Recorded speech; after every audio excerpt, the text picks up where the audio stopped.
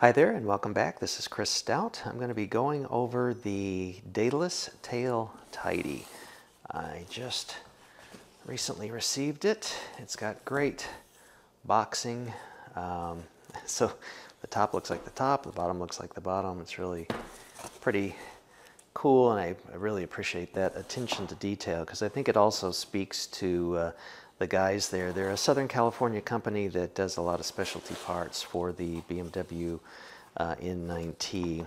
So shout out to them. Dmoto is their website.co, and it's also kind of cool, this matters too, that this is all totally recyclable, and they tell you that. So in the kit, this is the beautiful piece of engineering that's going to be substituting. This is going to be a kind of a do-it-all piece. It'll be tail light as a running light, brake light, and turn signal and emergency signals. So I'll be going through putting that on. Also a cool swag sticker. The packing slip, which then makes note that I got the Tidy and got the Minima, the smaller one, and got the undertail light or undertail license plate kit, and that's what is in here. We'll take a look at it together for the first time. So, and this is lit. I've had a lot of bikes that did not have lit tail lights, or pardon me, license plates, but in some European countries that's the law, so it is here. I heard this is a Rizzo light as part of this, and I'll also be putting this on to this piece before we do the full installation, just because it makes life a little bit easier. This is the kit. Most people recommend, and it looks like they don't even put the kit in with it anymore, to just reuse the bolts that come with it because they're tapered and obviously do fit. And then these are spacers. I have the RnineT with the cowling. Looks pretty much like this bike, and I guess my bike will look pretty much like that bike.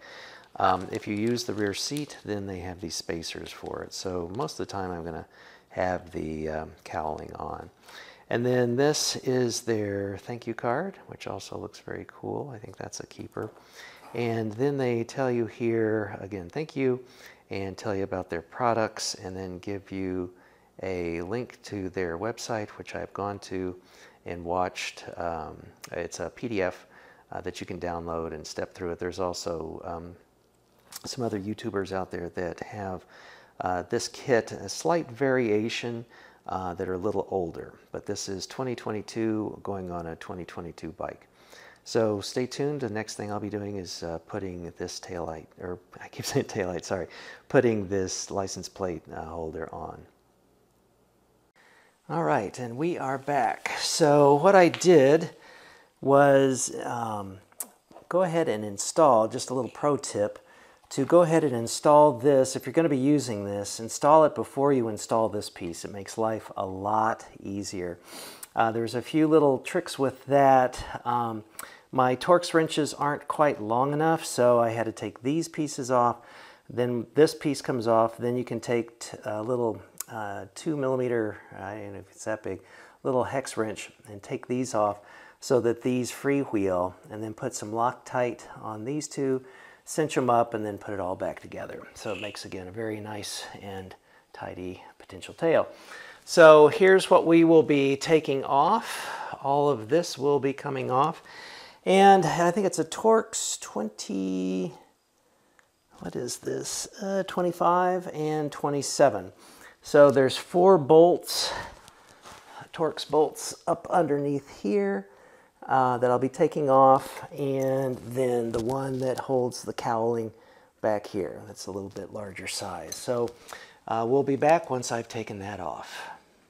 Hi everyone, this is probably going to be a bit of a collage of not just working on my BMW, but also on video techniques. So sorry for the verticals.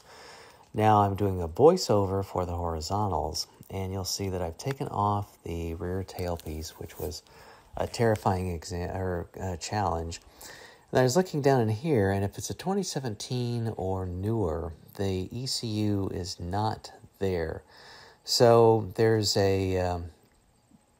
just kind of a terrifying set of wires in there, and it was just so difficult to get that clip out.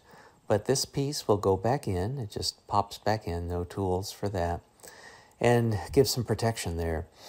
I've bolted in. This piece was just so difficult to get out, but I was so thrilled to get it back in.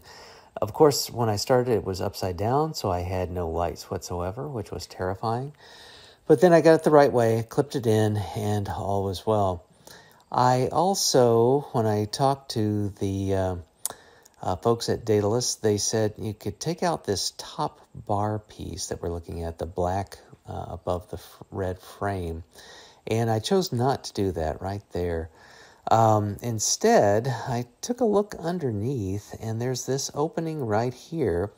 I didn't really want to thread it through there either, so I loosened the bolts, the Torxes right there, and right there on the other side, enough to be able to fit through the module there and then clip it in. So it's a much tidier, better fit. I didn't have to worry about the seat not fitting back in or the cowling or anything like that. I'll probably put a piece of duct tape or electrical tape to help patch up that hole. So I didn't have to undo any of that, but that's another way that you can do it. So this piece here is in the process of being tightened. I had the license plate light there, so that gets just simply clipped into that. And then you can just leave these two pieces undone unless you do the external two turn signals, which I chose not to do. I want just even more elegant and just less is more in terms of the back. So when I tested things out before I put everything together, I was tickled to see that I had a taillight. It looks just really great like this. You'll see it again in the next one. Here's the turn signal for the right-hand side, and then I'm looking up here to show you the brake. So there, the whole thing is lighting up as I activate the brake lever. So, whew, boy, what a process. Here's the lights here for the license plate. And I'm just really tickled. So getting ready to put everything else back together now, and we'll go back to live action. Hi everyone, welcome back. Got everything put back into place, and I really couldn't be happier with it. Be sure to check the notes below if you're interested in this installation. I highly recommend the craftsmanship of this. Their engineering is just fantastic. Again, if you've got a well, certainly for a 2022, be sure to check out this video and see some of the little tips and tricks that I have in it. I hope they'll be helpful with you. But again, I'm just really happy with this. I'm happy with the look of it with the fender, the new fender that I put on. Watch the tricks and tips with how the trauma with that was. If you're interested in that, be sure to watch it and to be aware how to install that. But this installation went quite well. Most difficult part was just really uncoupling some of the wires and stuff for fear that I would mess something up. But very happy with it. Again, just love the geometry of it and how everything plays out. The craftsmanship and the engineering is very befitting to BMW and to this bike. So I'm gonna put the plate back on and take it for a spin. See you in the next episode. Thanks so much for watching, and ride safe.